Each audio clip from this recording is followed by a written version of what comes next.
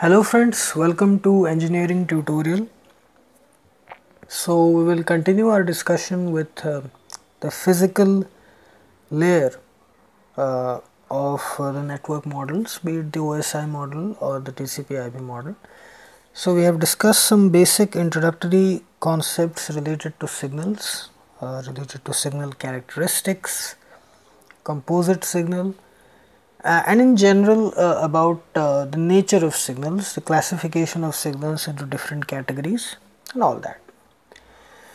So in this video we are going to discuss specifically about digital signals. In a very short manner we will discuss some basic concepts related to it, because mostly in data communication the signals or the data is transmitted in digital form, in bit format, okay, binary digits. So it is very important to understand some basic concepts, introductory concepts related to digital signals. So first, signals are of two types basically. There are other ways of classifying it, but in relation to computer networking and data communication, mostly we will find signals of two types: analog, the original form, and digital, the converted form, the modified form. Now analog signals are continuous. We have already discussed in the previous basic concepts of signals that they are continuous in nature, and the signal values, they exist at each and every point of time, and these signals can have amplitude in between 0 and infinity. Any value they can take, that is the amplitude is not limited to certain predefined levels. Okay, so this is an example of analog signal. It is continuous in nature, it exists at each and every point of time, amplitude is also variable. Okay, digital signals are the opposite, not exactly opposite, but these signals are defined at in between specific points, distinct points, okay, and they do not exist for each and every point of time. Okay, they are defined in between certain time instants for a certain duration. Another important characteristic of digital signal is that the amplitude of digital signal is fixed and can take only certain predefined values. Okay, and mostly in data communication the two value format is used, a high value and a low value, 0, 1. Mostly 0 is taken as low and 1 is taken as high, that is the positive logic. In the negative logic the opposite is taken, but that is a separate discussion which we should do in digital logic circuits because there are a lot of things related to it. So basically the underlying the characteristic of digital signal is that they exist in between certain time instants for a certain duration. They have fixed voltage levels assigned to them, predefined voltage levels, and they can only take one of those multiple pre-assigned voltage levels, and they mostly in the data communication the 2-bit format, the 0 and 1, that is used, 0 for low, 1 for high, or the opposite. And another important thing is that in order to convert an analog signal to this digital form, there is another process which happens in between, which is called as the discrete conversion of the analog signal into discrete format. This, now there are 3 steps involved in it for analog to digital conversion: sampling, quantization, and encoding. Sampling is the process in which a number of samples of these signal and the analog signal is taken. Sampling means the amplitude values at certain fixed time instants of equal durations is taken. The amplitude values are considered, and a particular criteria the sampling criteria is used, where the sampling frequency must be greater than twice of the maximum signal frequency. That is the criteria, so that information loss does not happen. Okay. Then that gives us this discrete time signal. Then two other processes remain, that is quantization and encoding,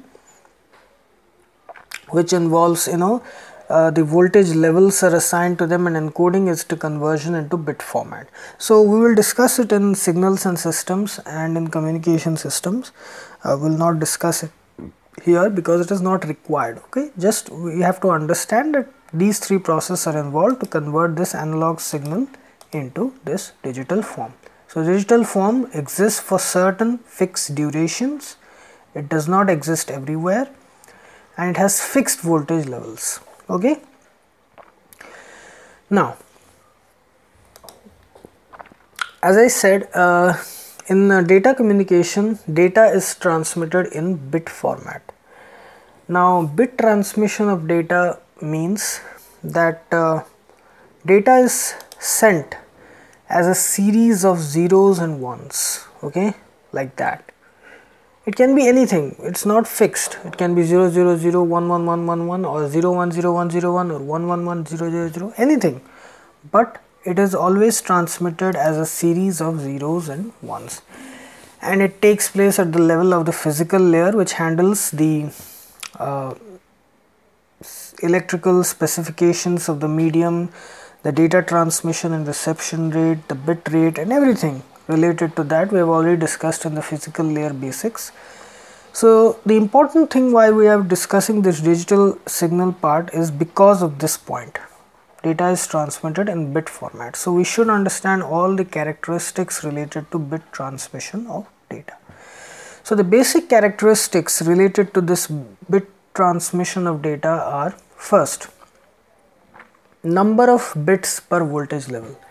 Now we know that certain fixed voltage levels are assigned to digital signals. So how many bits will be required so that the information can be transmitted in an effective way? That has to be decided. Then bit rate, how many bits should be transmitted in a given period of time? And bit length, what is the duration of the bit? Okay.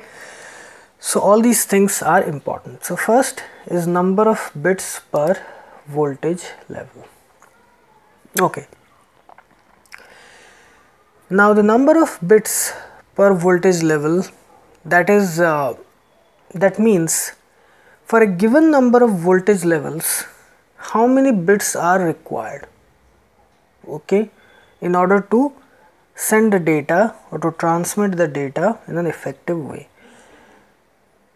That is given by this mathematical formula, that is log of the number of voltage levels with base 2. For example, if there are 8 voltage levels, okay, suppose there are 8 voltage levels of different value, let's say 0 volt, I am just giving an example, 0 volt, 1 volt, 2 volt, 3 volt, 4 volt, 5 volt, 6 volt, 7 volt and 8 volt, like that. Okay, 0 to 7 volt, sorry, 0 is also included, 0 volt to 7 volt. The 8 different voltage levels. So how many bits will be required per voltage level? That is given by n log 8 to the base 2, which is 3. It means 3 bits are required.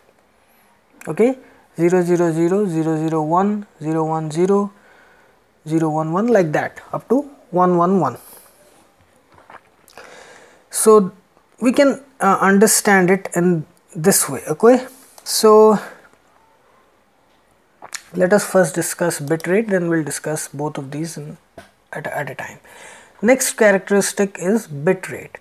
So bit rate is the number of bits transmitted or sent in 1 second. Per second, how many bits are transmitted. So the digital signals mostly which we come across in data communication, they are non-periodic in nature. So the concepts of frequency, time period, they do not come into play at all, because time period and frequency, they exist for periodic signals, we can define that, but mostly the digital signals, they are non-periodic in nature, like this. this is a non-periodic digital signal. So the concept of time period, frequency will not come into play because there is no fixed pattern of the signal. So for this, in order to describe the characteristics of the digital signal, bit rate is used. So bit rate is used instead of frequency to describe the characteristic of the signal, okay, the number of bits transmitted in 1 second. So here, now let us discuss the number of bits per level and bit rate at a time. So in this digital signal there are two voltage levels. Let's say this is 0 volt and let's say this is 5 volt for example. So two voltage levels are there. So the number of bits that are required to describe this digital signal as per this formula is log base of the number of voltage level, which is 2 to the base 2. So that will be equal to 2. Number of bits per level is 2. That is, here 2 bits are required, 0 and 1. Okay, only 2 bits are required here, 0 and 1, because 2 voltage levels are present. And here the number of bits that are transmitted in 1 second are 1. This is logic 1, this is logic 0, this is logic 1, this is logic 1. So 4 bits are transmitted in 1 second. So 4 bit per second, that is the bit rate. And the number of voltage levels per level, number of bits per voltage level is 2. In another example, here we have 4 voltage levels. Let's say 0 volt, 1 volt, 2 volt, 3 volt. Just an example. In actual, certain standards are there for voltage assignment for digital logic. We'll discuss that in a later video. I will not bring those things right now. So let's say there are 4 voltage levels, 0, 1, 2, 3. 4 voltage levels are required, are there. How many bits are required? So as per this formula, log of 4 to the base 2. So 2 bits will be required. Okay, 2 bits. So those 2 bits are 0, 0, 0, 1, 1, 0, 1, 1. Okay, in that way we can describe. Okay, 2 bits are required, group of 2 bits. And here in 1 second, how many bits are transmitted? Here 1, 1 means 2 bits, here 1, 0, 2 bits, 0, 1, 2 bits, 0, 0, 2 bits. So total 1, 2, 3, 4, 5, 6, 7, 8. A total of 8 bits are transmitted in 1 second. 1, 1 means there it is a group of 2 bit. 1, 0 it is a group of 2 bits. 0, 1 it is a group of 2 bits. 0, 0 it is a group of 2 bits. So all total 8 bits are sent in 1 second per second. So 8 bit per second, that is the bit rate here. Number of voltage levels are 4, number of bits required per voltage level is 2, bit rate is 8 bits per second. In 1 second, 8 bits are transmitted. Okay, so this is number of bits for voltage level and bit rate. Another concept that is there is the bit length. So bit length is the distance which one bit occupies in the transmission medium. Okay, so it is very much similar to the concept of wavelength in analog signals. So as digital signals are non-periodic, so we will describe this with the help of these characteristics, bit length, which is similar to the concept of wavelength. So bit length is equal to the mathematical formula is the propagation speed of the digital signal multiplied with the duration of the bit. Okay, similar to the concept of speed into time. Length or distance is equal to speed into time. You can relate it with that. So bit length, the distance which one bit occupies is the propagation speed of the bit or the digital signal multiplied with the duration of the bit. Okay, so this is all about the basic characteristics related to the bit transmission of data and data communication in terms of the number of bits for voltage level, bit rate and bit length.